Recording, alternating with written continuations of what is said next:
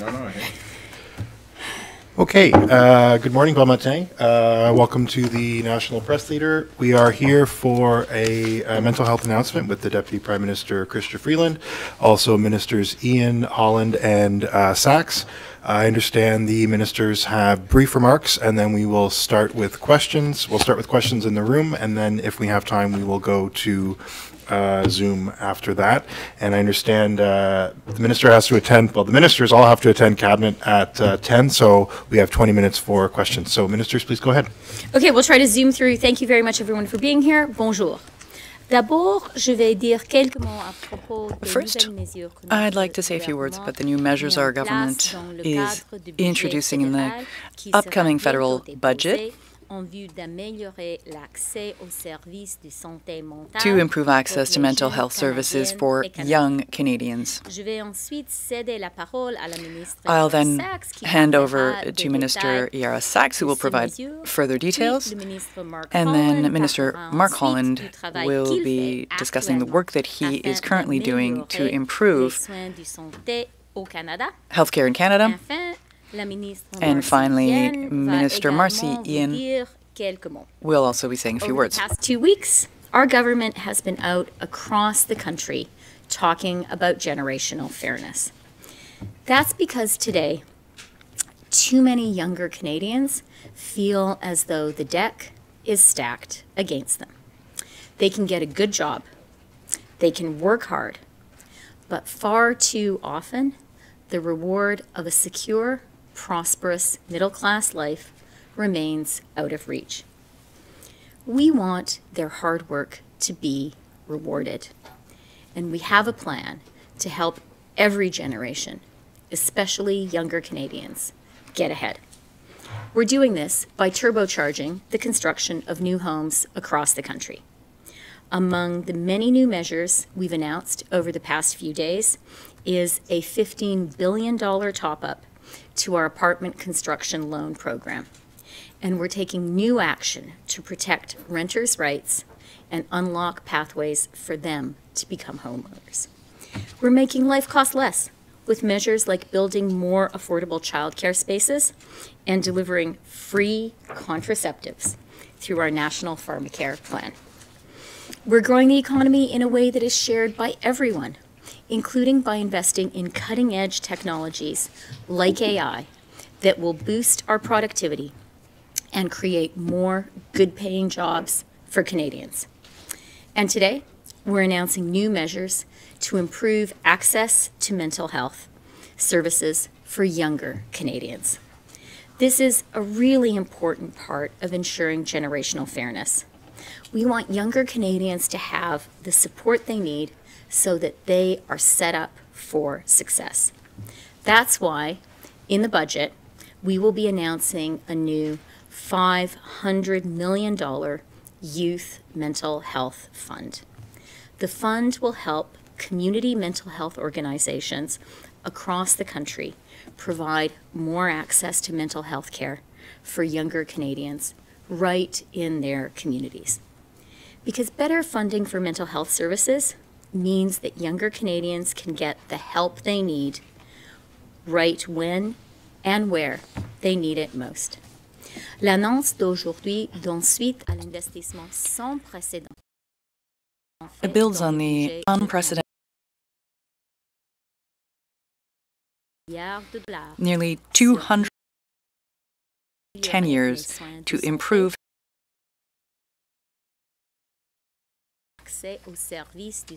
This includes access to mental health and addiction treatment services. Merci beaucoup. Thank you very much. I will now turn over the floor to my dear colleague, Minister Sachs. Thank you so much, Deputy Prime Minister. Merci à tous. Welcome to colleagues, and thank you for all who are joining us today. I'd like just to take a moment to acknowledge that we're gathered on the traditional unceded territory of the Algonquin Anishinaabe people. I am so thrilled to discuss the new Youth Mental Health Fund coming in Budget 2024. This is a once-in-a-generation investment in youth, our country's future, at a time when they need it most. Today, mental health is an issue that people discuss throughout the country. People are starting to understand that they're entitled to not feeling well. When mental health was never discussed. To struggle was to be not seen, and also, if you were seen, to be seen as weak. But now, thanks to the growing awareness and advocacy efforts around mental health, we've begun to chip away at the stigma, and it's becoming easier to have those open and sometimes hard conversations that are so needed. But many challenges still lie ahead, and we need to continue breaking down the stigma. We need to treat mental health just as seriously as we do our physical health. We need to create an accessible and equitable system of care so that all Canadians have access to the mental health services and supports they need, when they need them, and where they need them. Since being named Canada's Minister of Mental Health and Addictions last summer, I've had the opportunity to travel across the country, to meet with people from all walks of life, and to hear their stories.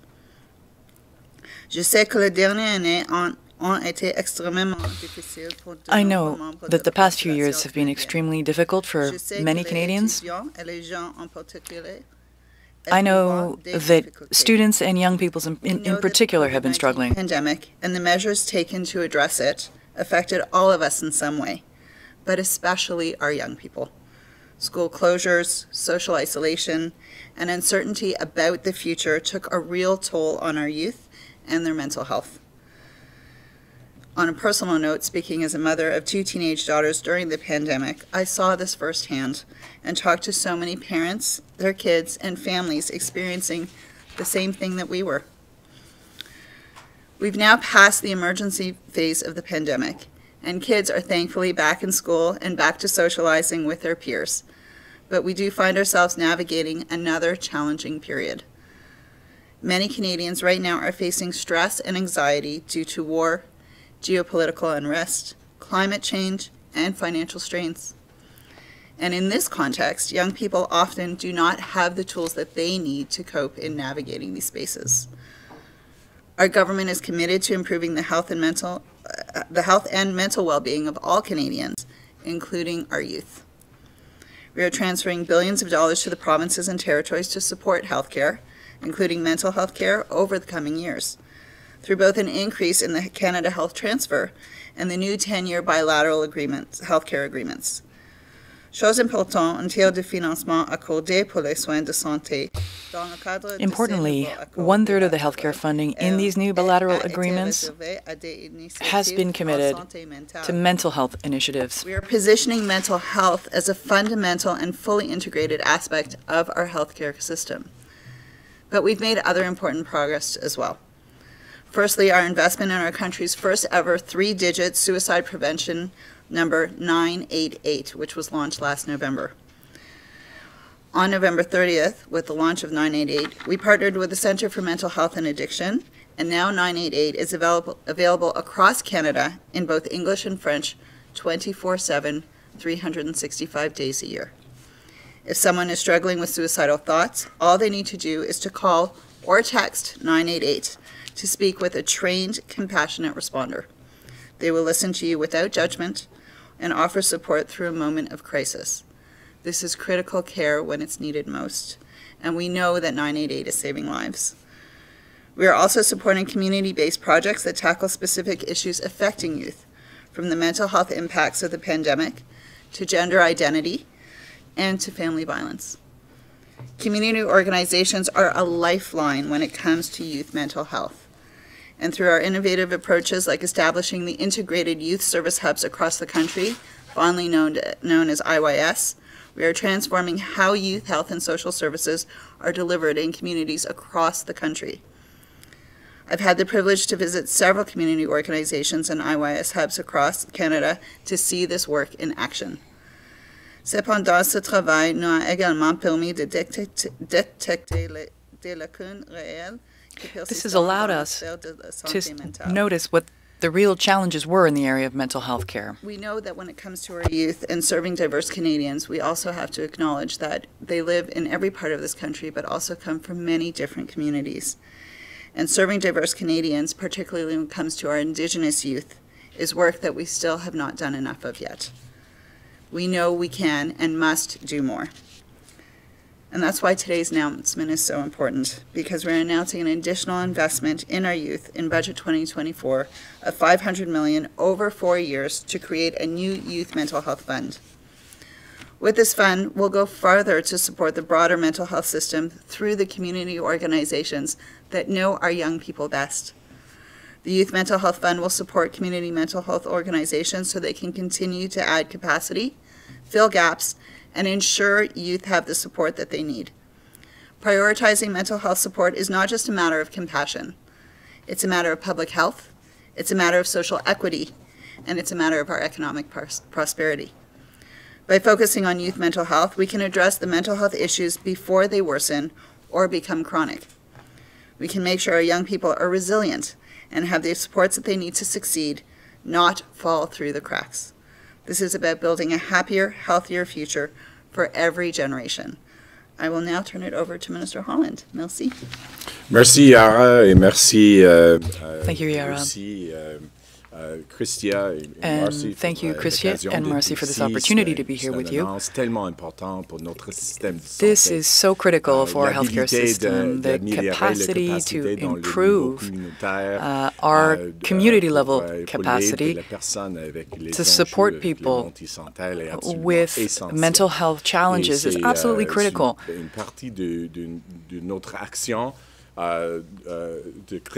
It's part of our focus on creating the best healthcare system in the world. It's extremely important when we're talking about investments of this nature to see it in its totality. To imagine this country, which already has one of the best healthcare systems in the world, to have the best health system in the world, clearly, that is able to drive the types of results that not only mean more equitable health outcomes, better access to care, but prevention, to make sure that folks don't get sick in the first place, that they avoid illness, or in the case of mental health, that they get the help and support that they need. And this fund recognizes those solutions exist at a community level, understanding that you build from the ground up by understanding what is needed. And it's part of an integrated approach that we're taking to make sure that Canadians have the health they need in order to lead happy and, yes, productive lives. We can't talk about a strong economy without having a strong healthcare system and without having people in an excellent state of health. That isn't just a matter of social justice. That is fundamentally an issue of productivity. And so, you know, when we make these investments, we talk about the numbers, but we don't talk necessarily about how much money is it going to save, about how much it's going to improve our productivity, about how critical these investments are, like building the right foundation to a building, to the type of country we want to have. And I want to speak just for a second about how this investment today that we're talking about to help communities build their capacity builds upon the bilateral agreements that we've signed everywhere across the country. Avec un esprit de coopération, avec chaque province et Through a spirit of cooperation with each province and territory, we intend to improve the quality of healthcare, and specifically, there are actions that can be taken in the area of mental health. In the Yukon, for example, the agreement that we signed in that territory is going to see mobile opioid treatment clinics, and the territory is going to have a solution that actually gets to meet clients where they are, to provide same-day appointments, medical testing, and frontline medical treatments for all substance use disorders and for mental health. In Ontario, the deal has critical investments for Indigenous mental health and additional services. It also has critical investments in expanding crisis-level prevention, mitigation, preparedness, response, and recovery at a community level. In Nova Scotia, the deal will see provinces create a universal mental health and addiction services system so that Nova Scotians can have greater access to addiction and mental health services where and when they need it. The agreement will also scale up the province's integrated youth services model for more sites across the province, delivering better mental health care for youth. It's just a few examples of what's possible when we all work together and pull in a single direction to improve the health of Canadians. These agreements build upon other work that we're doing that don't stand in isolation, but rather support the strongest healthcare system that we can build. The action that we're taking right now in dental care, 1.7 million seniors so far have signed up to get oral health care. These are folks that have never seen an oral health professional before. Not only is that critically important to their health, their physical health, but to their mental health. Somebody who hasn't been able to replace their dentures in 20 or 30 years, finally getting to be able to do that. Somebody being able to go in and have a clean, happy smile that they're proud of, what that does to their dignity, to their ability to exist in the world. When we think about what we're doing with respect to pharmacare, making sure that every woman everywhere in the country has autonomy over their own body and control of their reproductive future and sexual health is not only important as a matter of social justice, as I said before, but actually is critical in terms of their mental health and having control over their own lives. And so, too, is the action we're taking on diabetes. You know, when we're talking about young people, when we had the announcement on pharmacare, I had an opportunity to talk to a young person here in Ottawa who's talking about the implications of not having access to diabetes medication. How hard is it to be a child in this world with all of the difficulties that are going on? And to add on top of that, not being able to afford your diabetes medication, worrying whether or not you're going to be able to get the medication that's going to stop you from having other serious health complications. I don't think that's the kind of country we want to be in. And of course, it's not hard to imagine the cost of a child not having access to the medication that they need, not only to their future health, but to their ability to contribute to their country. And I would say, lastly, I was so proud, I believe it was last Monday, Chrystia, we were making an announcement on food nutrition, making sure that every child in this country has access to healthy food. We know that food is medicine, and when a child has the dignity of having a full stomach, not only does that mean that they could be more proud and have more self-esteem, but they're going to be able to learn. They're going to be able to lean into their dreams and be able to imagine a better future for themselves. So all of this, collectively, is not individual action. It's collective action to put health, I think, at the center of our thinking about what our country can be and what we can achieve. And when we don't make these kinds of investments, frankly, it will have devastating impacts on the future costs of our health system and certainly on productivity. Et maintenant, c'est un grand plaisir And now it's a great pleasure to turn over the floor to Marci, and thank you so much. Merci beaucoup. Thank you very much. Marc, and bon matin. Mark, good morning. So we're addressing an issue that, while magnified during the recent years of the pandemic, certainly didn't begin there. The mental health of young people. La santé mentale de nos jeunes.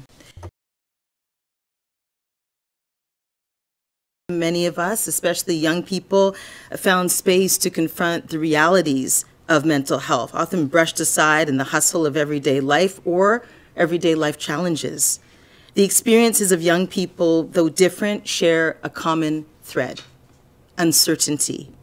So consider young people in communities, high school students on the cusp of adulthood, feeling the pressures of making life-altering decisions, filled with questions about their future, about their education, about their careers, about their identities.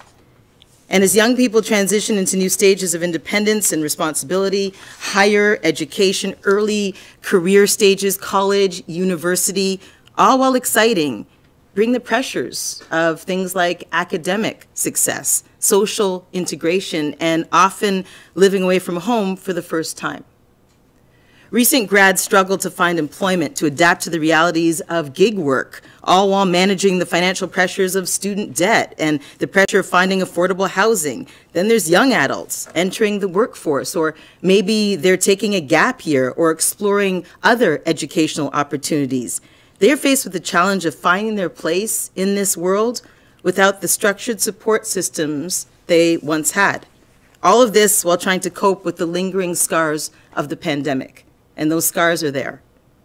I've chatted with young people from every corner of this country, from Acadia University in Wolfville, Nova Scotia, to Inukshuk High School in Iqaluit, to George Brown College in my riding of Toronto Centre, and I've heard stories of isolation, again that word uncertainty, and for too many, the daunting challenge of just finding help.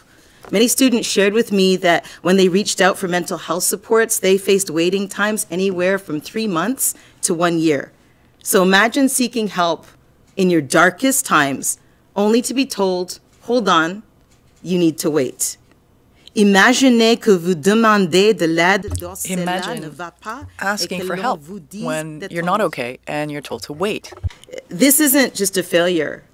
It's a call to action, a reminder that we must do better. So in hearing these stories, in seeing the faces behind the statistics, our response has been shaped by an unwavering commitment to listen, to understand, to act. We hear you. You need more accessible mental health support, so we're creating a youth mental health fund, expanding the on-campus mental health fund, and integrating services within communities because that's so important, that are both accessible and culturally diverse. Our commitment is to shorten the distance between seeking help and finding it, so that no one has to handle this alone or wait months upon months for a lifeline.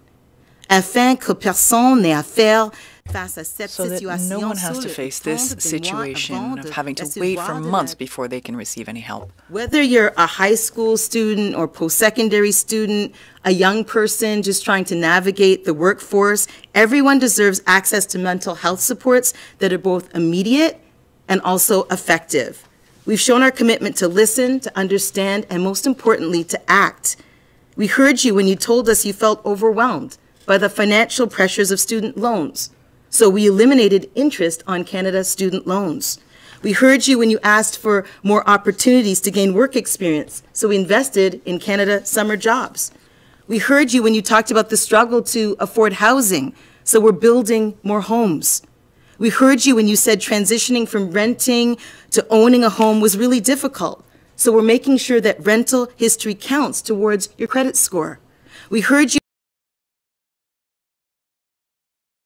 making informed decisions about your health, so we're making contraceptives free.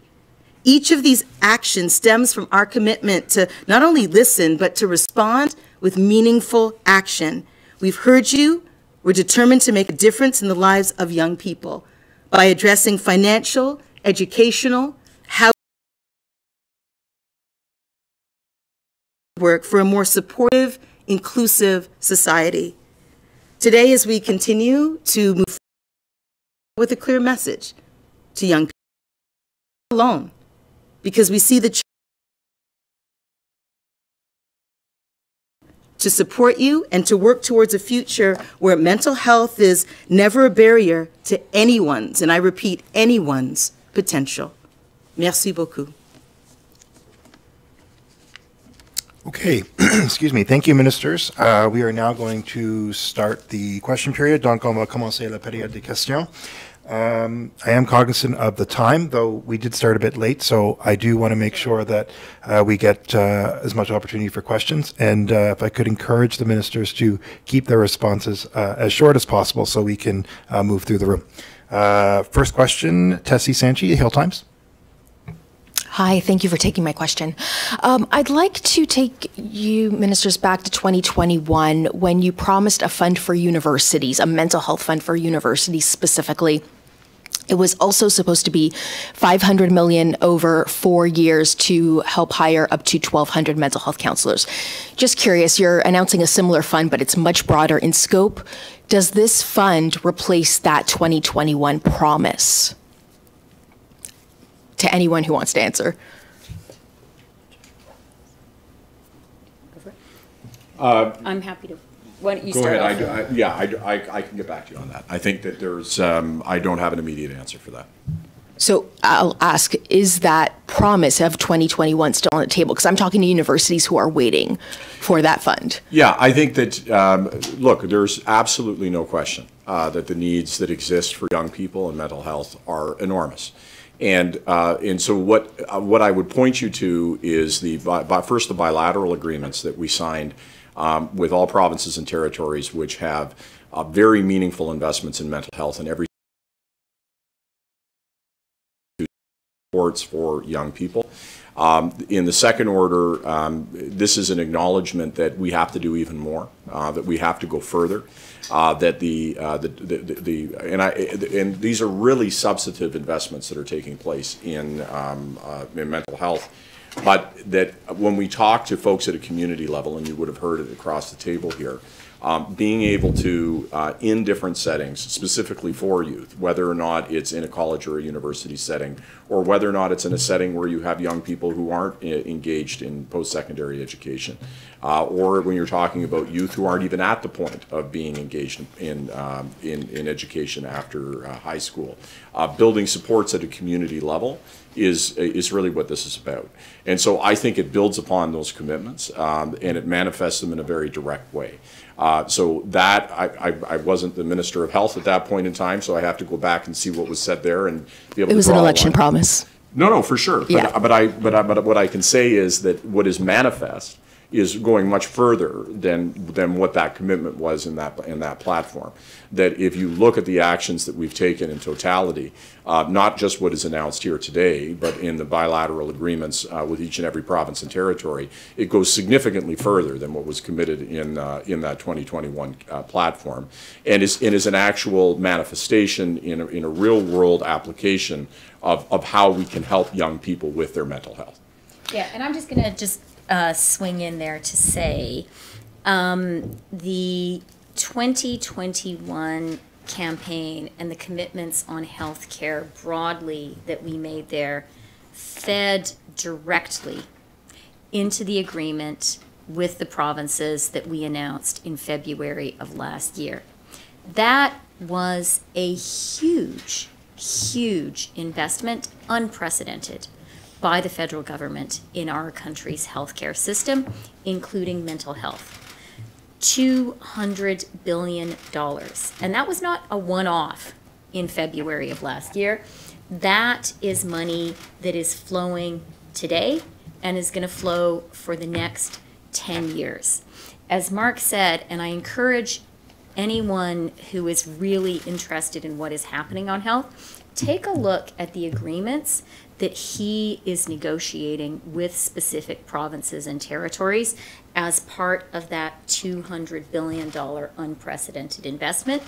And you will see very significant investments in mental health. And more broadly, our government, I would say, more than living up to the campaign commitments of 2021 on a major healthcare investment.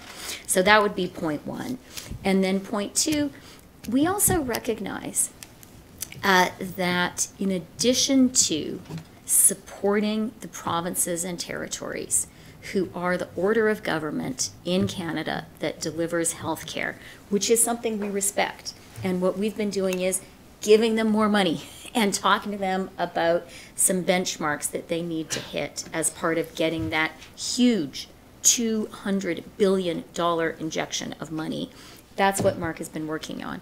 But on top of that, we recognize, as you've heard very eloquently from my colleagues, that young Canadians in particular face really urgent mental health care needs, and that there is a role for community organizations to meet them where they are in their communities and provide some additional support. That's what this funding is about.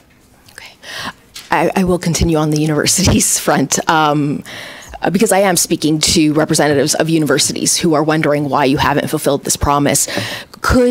Would health centers, based on campuses, actually count as a community health organization if they wanted to get access to this fund? I'll take this, and I'll push back a little bit. First of all, to say that during, we did launch an initial pilot program of peer support on 5 university campuses across the country as a first step into this, in consultation with student university organizations, to see what was needed and to have a better understanding of what's happening on campus with our youth. The needs of youth on campus have changed significantly as well. Those who came in during the pandemic had particular challenges. Those who were in high school and then came to university after the emergency phase of the pandemic face different challenges.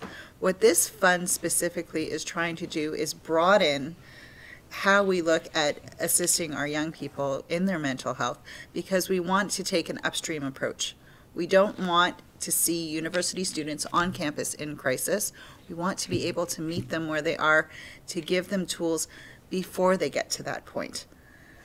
So in establishing a youth mental health fund at this time that will really be in consultation with student services on university campuses, just as much as we are with community organizations across the country, including our integrated youth service programs, is to really understand how we provide a continuum of support for our young people where they are. Not everyone's on campus. Our young people are exploring careers and opportunities outside of those frameworks as well. This fund allows us to really meet a broader range of youth across the country to make sure they have the tools they need. Okay, thank you. Next question, Olivia Stefanovic, CBC, and reminder, one question, one follow-up, and we'll try to keep things moving along. Good morning. My question is for the Deputy Prime Minister. There's an Opposition Day motion today calling on your government to hold an emergency carbon tax meeting with the premiers, all premiers. Will you hold that meeting? Our government has been very clear, and the Prime Minister has been very clear about our position on the price on pollution. I think any discussion of the price on pollution needs to start with the reality, and that is that our rebates deliver more money to 8 out of 10 Canadians than they pay in. The rebates are really an affordability measure that help the most vulnerable. We can't lose sight of that in this conversation. Second thing that is really, really important, and I'm speaking now as the finance minister, for us to recognize is in 2024, it is not possible to have an economic plan without having a climate plan. And the reason for that is really simple. Canada is a trading nation. If we want foreign investors to invest in Canada, if we want other countries to buy what we are producing, we need to have a strong climate plan. Otherwise, Canada will simply not be able to participate in the global economy. And that is really important for people to recognize as well. And then finally, since you raised the question of the premiers, I think it's really important also for us all to remember that there are a couple of provinces and a territory who have their own provincial territorial climate plans. Those meet the federal benchmark. They work. They are widely supported by the people of BC, by the people of Quebec. Those are plans, by the way, that were put in place, in BC by a center-right government, a world-leading plan. And our government is really, really open to any province or territory coming forward with its own provincial or territorial plan. That's a conversation we'd love to have. Thank you. With respect, I didn't hear a clear answer on whether you will hold this meeting, but just as a follow-up on another topic, do you plan to change mortgage amortization rules for first-time home buyers to help them get into the housing market? Thanks for the question. And we really recognize that housing is an urgent challenge, if not the urgent challenge for Canada, and especially for young Canadians. And that is a challenge that we have a real responsibility to meet. The center of our response is supply, supply, supply. It's really a question of the numbers. Canada, because of decades of underinvestment, just doesn't have enough homes for Canadians, and we are determined, working together with all levels of government, with private and public sector partners, to fix that. And we are, and you have seen really energetic, really vigorous efforts to do that. It's really important for us that young Canadians not only know, but that the reality for young Canadians is that the dream of home ownership is in reach. That's why we launched the first home savings. Became available in April. 500,000 people have opened those accounts. That shows young Canadians believe they can buy a home and want to buy a home. That is why we're helping renters using payment of rent to improve their credit score, to build a credit score so they can qualify for a mortgage. So we're very focused on helping young Canadians buy that first home. And beyond the measures we've already announced, I don't have new announcements in that space today. All right, next question, Najuda Almalise, Canadian Press. Hi, Minister Freeland. Normally there's some secrecy around budgets. I remember, previously ahead of budgets, your answer would be you can't talk about it until the budget. So I'm wondering if you could explain why your government has chosen to essentially lay out the budget ahead of the actual date. Thanks, Najude, for the question. We recognize that this is a challenging time for a lot of Canadians and a really pivotal moment. And we think we owe it to Canadians to explain to them what it is our government is doing to meet the moment. Very often on budget day, all of you are met with a flurry of announcements, laying out our plan step by step, day by day, is an opportunity for Canadians to hear from us what it is we're doing, and for there to be a real, thorough, reasoned, fact-based debate about a number of the measures. And I think that's a really good thing. Thanks. And as a follow-up, the Prime Minister has been asked multiple times about whether there'd be new taxes in the budget or higher taxes, and he said that there would not be new or higher taxes for the middle class. And so the question is there going to be new or higher taxes for others, such as corporate Canada? So the Prime Minister's answer was, of course, accurate and correct. Here's what I'll say about the fiscal picture in the budget. We recognize that there is an urgent need today to invest in Canada and Canadians.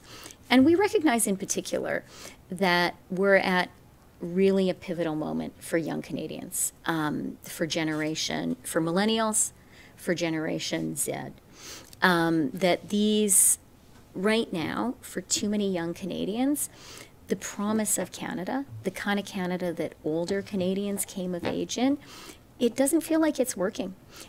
People can have a good job, they can be working hard, but they are just not sure that's going to lead to a safe and prosperous and secure life, including being able to buy your own home. And that's something that we have to do something about. That requires investments. We are making them. We are absolutely committed to making those investments in a fiscally responsible framework, and we're going to do that. This is what we committed to doing in 2015. We said Canada needs investments, we're going to make them, and we're going to make them in a fiscally responsible way. And in 2015, when we first formed government, we also said we are here for the middle class and those working hard to join it, and we're going to cut taxes for the middle class, and we delivered that. We are not a government that will raise the tax burden on hardworking middle-class Canadians. Okay, next question, Marco Vigliotti, iPolitics. Hey, thanks for taking my question. I'm just going to follow up on the previous question. An NEP motion passed the Finance Committee with Liberal support calling, in particular, for a windfall profit tax on the large grocers. I know that you and Minister Champagne have been focused really on changing competition law to bring down costs in that space. Can you give us, though, any sense if whether or not a windfall tax on large grocers is on the table right now, or if it's not even being contemplated?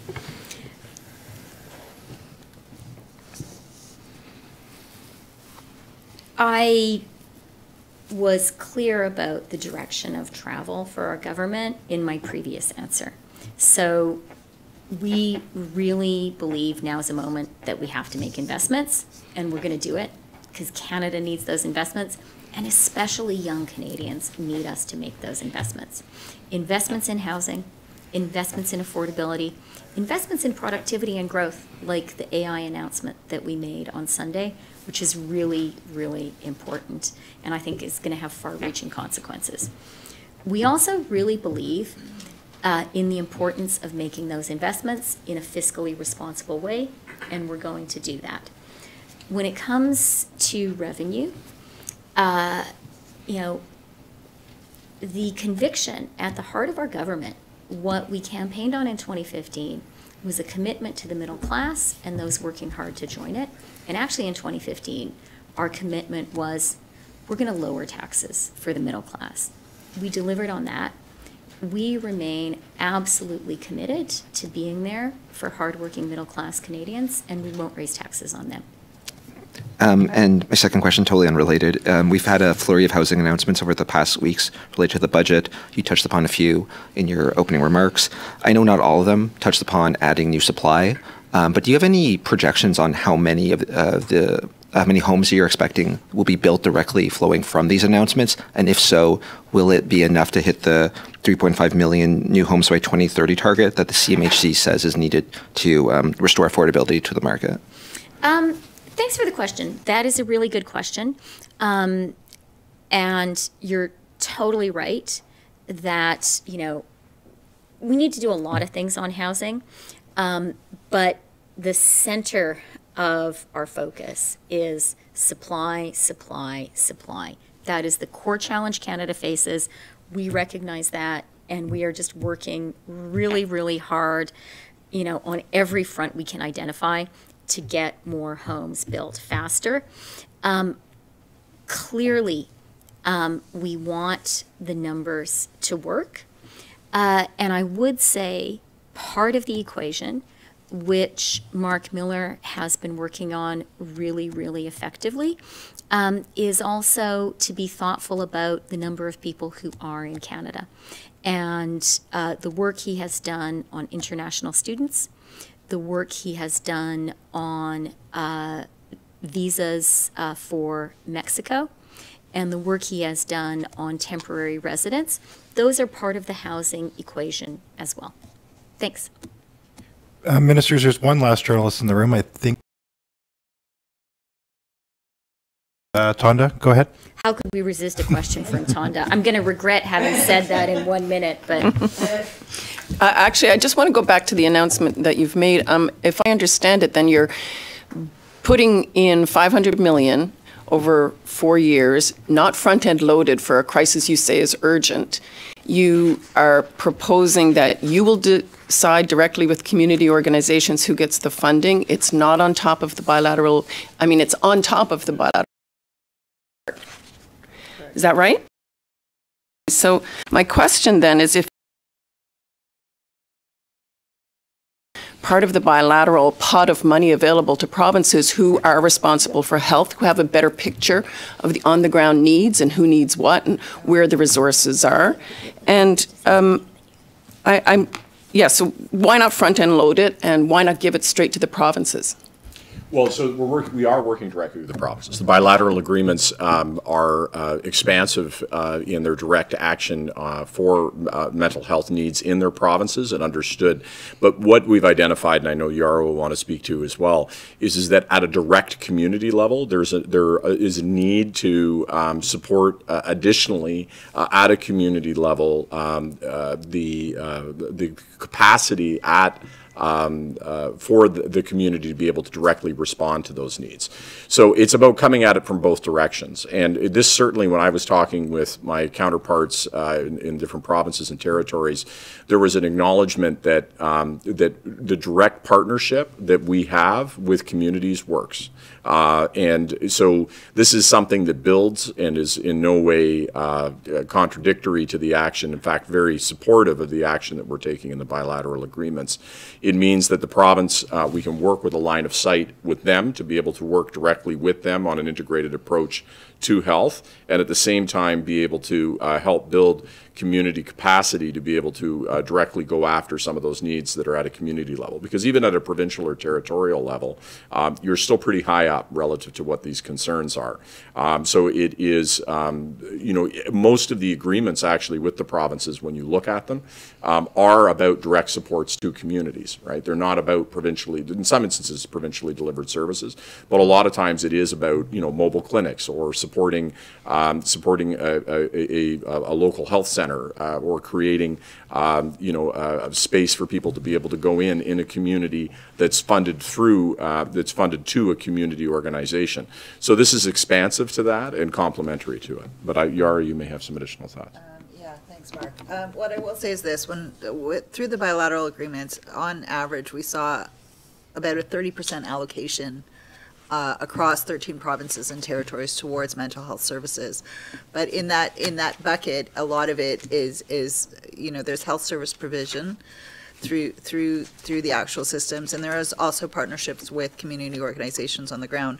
But these community organizations who have a front-hand grassroots understanding of what's happening in their communities have been doing this work for decades. They've been filling gaps in the system that we are now, in partnership in the bilateral agreements, meeting the moment, but that their raison d'etre in community is still there. It's still much needed. And we want to ensure that we have, not everyone's going to go to a health system for a mental health challenge. We want to make sure that it's a full continuum of support for particularly young people when they need the trust, they need to build safe spaces for themselves that don't always come in the traditional methods that of healthcare service providers. So this allows us to really have a hands-on approach with communities on the ground to meet what their youth are asking for and what they need in a really Do you consult or give the provinces a heads up on this announcement today? And if you did, what was their reaction? If not, why not, given that so many are so furious about the last few weeks of announcements that you've made without giving them a heads up on any of it? Tonda, I'm going to offer a high-level thought on the investments our government is making and the provinces. There are some urgent needs in Canada today. I would identify housing as the most urgent issue. And Canadians quite rightly expect the federal government to recognize the urgency of that need and to be part of the solution. And that is what we are doing. I really believe that when Canadians need something, all orders of government need to work together to respond to that urgent need. And I have real confidence that we're going to be able to do that. And my confidence is not, based on some Pollyanna-ish worldview. It is based on the real experience of Canada, when you get past the rhetoric and some of the public jousting. When there is a real need that, there is a collective recognition of its urgency, as a country, we're actually really good at solving it. And the example I have in mind is early learning and childcare. When we put forward a plan in the budget in 2021 to build a national system of early learning and childcare, I faced a lot of questions from a lot of smart reporters who said, this is a good idea, but people have been talking about it for 50 years, and it is a provincial jurisdiction. How come you think you're going to be able to do it? And what I really believed then was it was time. Canadians wanted us to do it, and people of goodwill were going to be able to come together and make it happen. And that is what we have been doing on childcare. We've been talking about the bilateral agreements on healthcare that Mark has been reaching. Those are really transformative as well. And I am absolutely sure that on other issues, we're going to be able to do that too. Because at the end of the day, we represent the same Canadians. And, get past the sort of skirmishes, I don't think anyone in Canada disagrees with the idea that we need to do better on housing. I don't think anyone in Canada disagrees with the idea that we need to do better on health care in general, including mental health care. And that's why I really think that we are making it work, and we're going to keep on making it work. Thank you very much. We're all late now. Yeah. Thank you so much, ministers. That concludes the press conference.